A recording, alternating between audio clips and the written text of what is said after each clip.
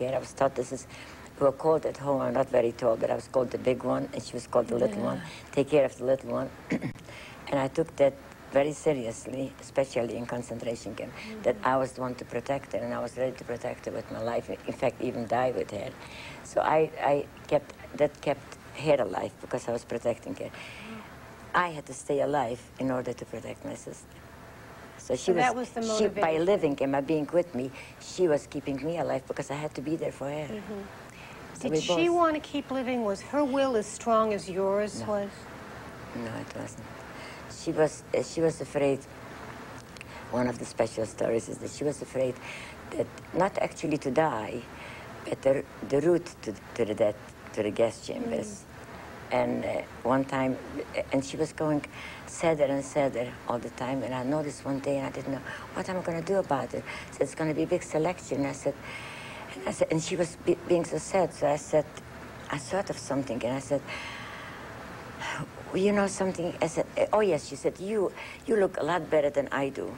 You walk straight, and you take still care of yourself, even you are there, and you're going to survive, but I won't.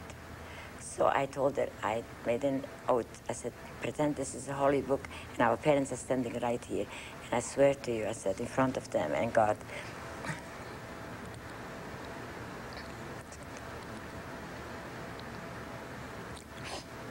It's a very moving story.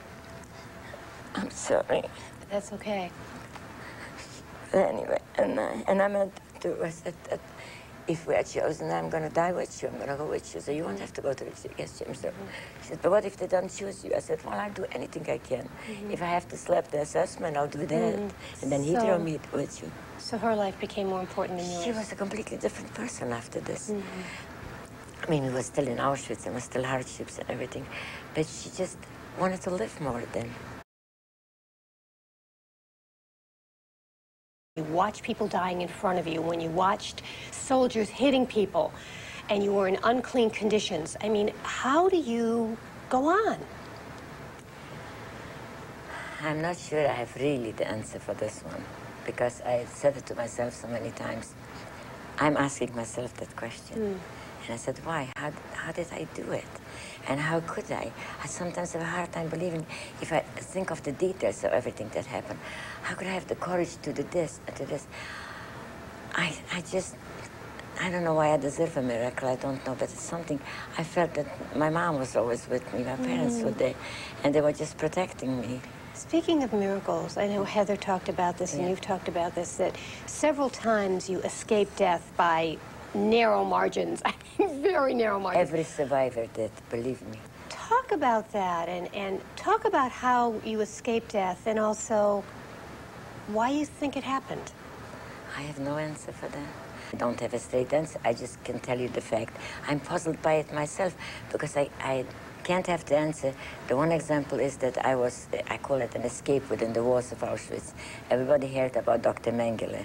Who did the experiments on humans? That's right. He chose 100 people, one after a roll call. There is that camp road, and we are standing roll call. He chose 100 people put aside. Everybody went into the barracks, and we are standing And you were there. one of the 100 people? I was one of the 100 people, and he chose 50 from the 100 for something. And we were put in a separate And you were one block, of the 50? One of the 50, and my sister too. And we went to the block for a couple of days later.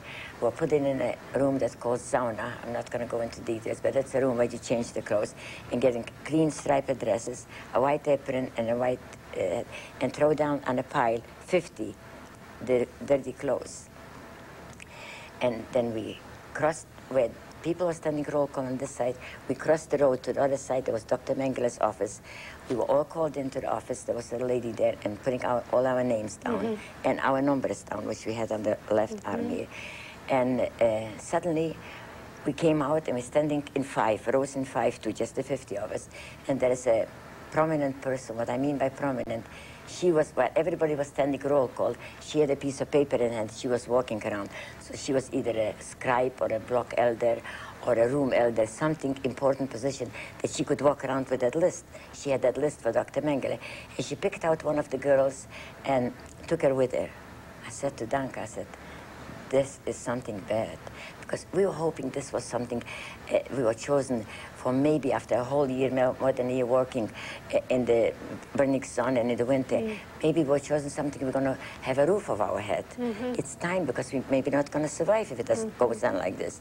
And so we were happy we were there, but when I saw this, I said, that's not good news. If she's picking out somebody, I don't know if it's her cousin, her sister, or whoever, that means this is a bad idea. I said, and I want to escape, go back to the sauna, cross over the road. How could you escape? I said, we're going to cross over the road. It's an insane idea, and I don't know why it worked. You just got out of line. At the 50 standing there, she took out one, so it's 49. I said to Danka, we go to the other side to the sauna, and I pick up the clothes. I pick them up, you undress only, and I give you the clothes yours, and the 50 pile of clothes, and mine. And I swear to you, and she said, no, I don't want to go. I said, Danka, I made an oath to you before that selection, remember? And I told you I'm going to die with you, but I'm not going to die willingly like this, to give up like this. If you are chosen to die, I go with you. But this one, we are not chosen yet. Let's try it. We've got nothing to lose, because if it's Dr. Mengele, I have an idea that could be that this is for experiments. So I got her hand. She finally didn't say no anymore. I grabbed her hand and I walked just straight up like I was a very important person to the other side of where there was standing roll call, in back of them to the sauna, found the clothes, hers and mine. She only took off her clothes. She was shaking like a leaf. I had to dress her too and dress myself. We walked up, make the long story short.